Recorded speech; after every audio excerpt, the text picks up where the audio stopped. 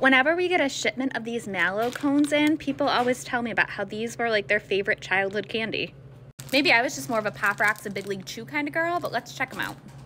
So these ones come in bags. We have gotten them individually before.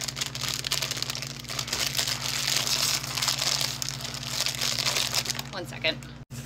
All right, I've successfully opened the bag.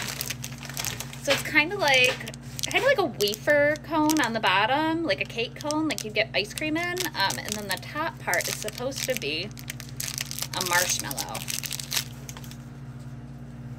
It doesn't seem like a very hard marshmallow either. It's pretty squishy. Let's try it out.